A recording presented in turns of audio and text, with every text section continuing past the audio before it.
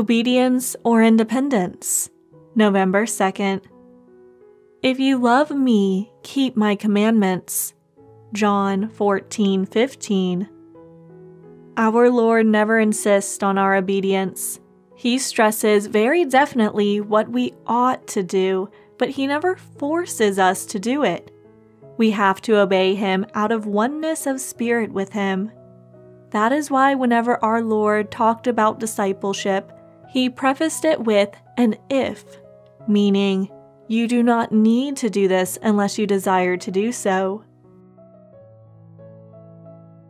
If anyone desires to come after me, let him deny himself. Luke 9:23.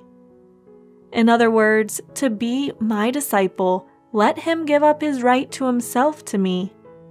Our Lord is not talking about our eternal position, but about our being of value to him in this life here and now.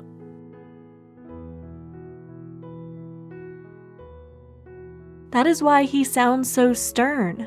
See Luke 14:26. Never try to make sense from these words by separating them from the one who spoke them.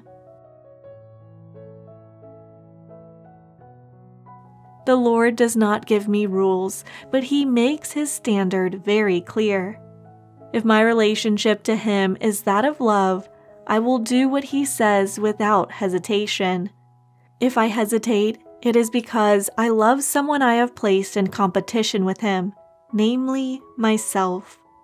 Jesus Christ will not force me to obey him, but I must.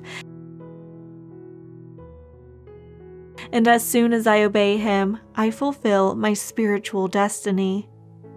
My personal life may be crowded with small, petty happenings, altogether insignificant.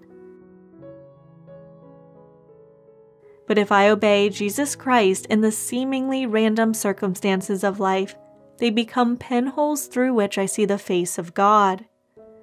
Then, when I stand face to face with God, I will discover that through my obedience, thousands were blessed. When God's redemption brings a human soul to the point of obedience, it always produces. If I obey Jesus Christ, the redemption of God will flow through me to the lives of others, because behind the deed of obedience is the reality of Almighty God.